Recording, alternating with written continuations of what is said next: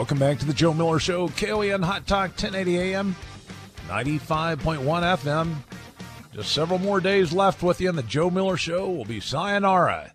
I've enjoyed it. It's been a great trail with you all. We're going to talk a little bit today still about the Hillary Clinton scandal. U.S. spies, I mentioned this last segment, they're horrified by that email scandal. It's not just, a lot of people say, hey, this is all about making a political matter out of something that's very minor. In fact, you talk to the Hillary people, hey, it was just a slip up. You know, we used a personal server. It was for convenience. The stuff that we put in there, okay, maybe there were some classified markings, but no big deal. Not at all. Not true. First of all, American intelligence believes that the Russians and the Chinese both probably penetrated her server. That means they probably had access to it. And, of course, we mentioned last week that the information on that server included information that was beyond top secret. But here's the real deal. According to intelligence professionals, a number of super secret programs have been compromised. And as a result of the assessment that likely her server was compromised as well by foreign intelligence, one, and this is from the story we put up today, intel officers responsible for those programs must be alerted. Two, once alerted that the program was mishandled, it's prudent to end those programs. So in other words, you got to alert the people that were involved with it, and then you got to end those intel programs. And then, of course, terminating covert actions ends up requiring a new plan. You have to come up with new sources.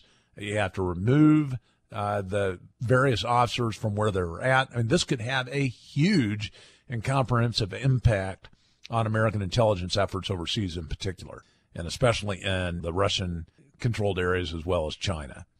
So having major repercussions in the intelligence realm, and for her just to skate on this, as it appears the Obama administration is getting ready to do, when you look at what General Petraeus did compared to what Hillary did, there is no comparison whatsoever. General Petraeus, yes, he screwed up. Nobody's going to defend what he did. But comparatively speaking, his mishandling of classified information compared to what Hillary did, he had stuff in his drawers. There's no evidence that the Russians or the Chinese got into his drawers in his home. And yeah, he did some other bad stuff. You know, had an affair on his wife. I get all that. But as far as compromising national security goes, what Hillary did is 100 times worse than what Petraeus did, and they convicted him. And yet she's not getting indicted. The White House makes the comment just the other day that they aren't going to indict. This is out of control. And it's why people have this jaundiced view of justice in this country, because those that are powerful don't get touched. Some may say, well, Petraeus was powerful. Well, yeah, he was, but then didn't play ball with Obama. And that's part of the explanation here, is that he refused to testify to help Obama. I mean, that's the sideline story that may likely have happened. That may be why he got convicted to start with. But people like Hillary get to skate on all sorts of stuff. I hope the American people don't let her do that, though. They ought to know that this is a serious situation. Now, she's out there double speaking. I mean, she talked just the other day about how she takes, this is a quote from her, I take classified information seriously, end quote. Of course, she's lied a half a dozen times or more about what she's done with her server already. But for her to say that and view the contrary evidence, I mean, the press ought to just be hammering her endlessly over that. Of course, the White House, it's up to no good in all sorts of different areas, not just in covering up for Hillary, but as well as that Facebook gun ban. Talked about that the other day. Facebook is now banned at gun sales. You know, there have been a number of Facebook pages in Alaska that have been very effective in gun trade. I don't know whether you've heard of it or not. Fairbanks Guns and Ammo, of course, there's some down in Anchorage as well. And Facebook's decided that they just don't want to be part of that, apparently.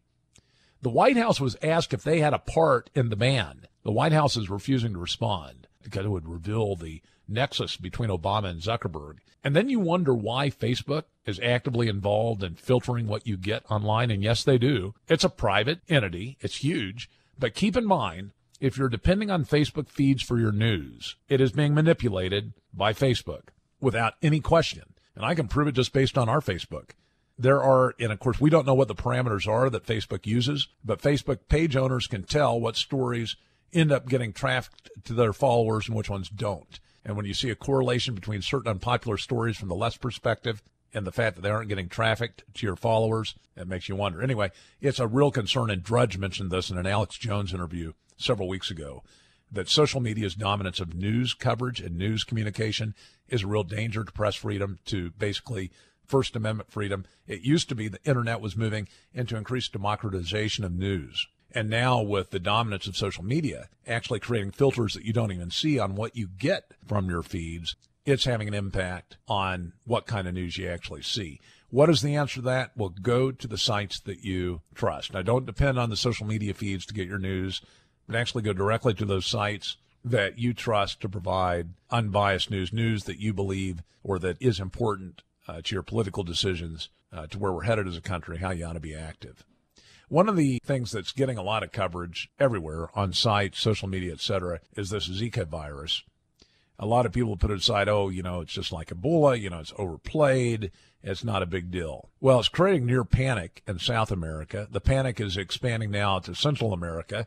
It's been found there and in Mexico, to the extent that Alaska Airlines took an unprecedented step of making fee waiver changes. In other words, you can go, if you've got a ticket that you purchased to Mexico or Costa Rica, because of the Zika fears, Alaska Airlines has said you can change your ticket. There's no cost associated with it. U.S. scientists are warning that Zika, given how rapidly it's spread already in the southern hemisphere, has, quote, explosive pandemic potential. And, of course, the problem, the most direct problem is that it's creating, for women that are pregnant, defects in the children that are born, smaller heads, smaller brains. There's efforts right now to create vaccines, but it's clear that the vaccines aren't even going to be ready for testing until probably 2 years in the future, and it may be as much as a decade before a vaccine is publicly available. And, there's word out that scientists have used genetically engineered mosquitoes or are trying to fight it, but there is a contrary view, and this is if you go to joemiller.us and look at the story today, Zika virus outbreak linked to the release of genetically engineered mosquitoes. There are some that believe that it's, in fact, those genetically engineered mosquitoes that created the problem to start with. Anyway, just another thing to take a look at. We also put up a story about Alzheimer's. There's additional evidence that Alzheimer's is transmittable. Scary stuff out there. Another story that you might want to take a look at, we're wrapping up this segment, children burned alive by Islamists in Nigeria and Syria. Unbelievable what's happening overseas by these radicals. Teen just got charged with supporting ISIS, now also charged with his elderly neighbor's murder. Take a look at those stories at joemiller.us. We'll be back with you tomorrow. More great news and discussions, 2 to 4. See you then.